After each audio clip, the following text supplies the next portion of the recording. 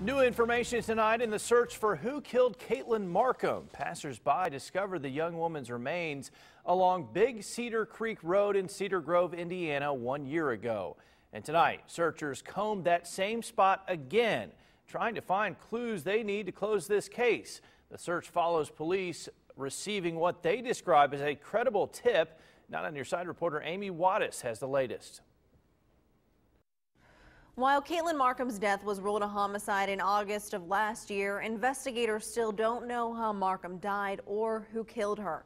That's why search crews combed through the area where her remains were found in hopes that her father can finally have the closure he deserves. They have been my support group for the past, nearly 3 years. So without them, I'm not sure how I would have been able to cope. Dave Markham is talking about Texas EquiSearch, a search group that spent countless hours searching for his daughter Kateylyn since she went missing from her Fairfield home in August 2011.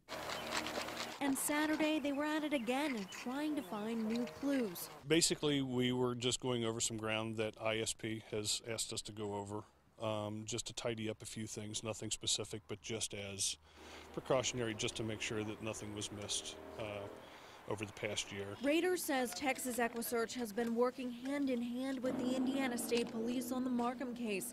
Around 15 searchers worked at the site where Markham's remains were found last April, from 8:30 in the morning until dusk. It's very tedious. I mean, when you're combing through a basically a dump site, as this was, you're finding a lot of rock, you're finding a lot of people's garbage. It's been an emotional day. Dave Markham tries to come out to this spot every few months. He says he wants to put this all behind him, but he can't until Katelyn's killer is behind bars. Still a lot of unanswered questions. I'm not going away.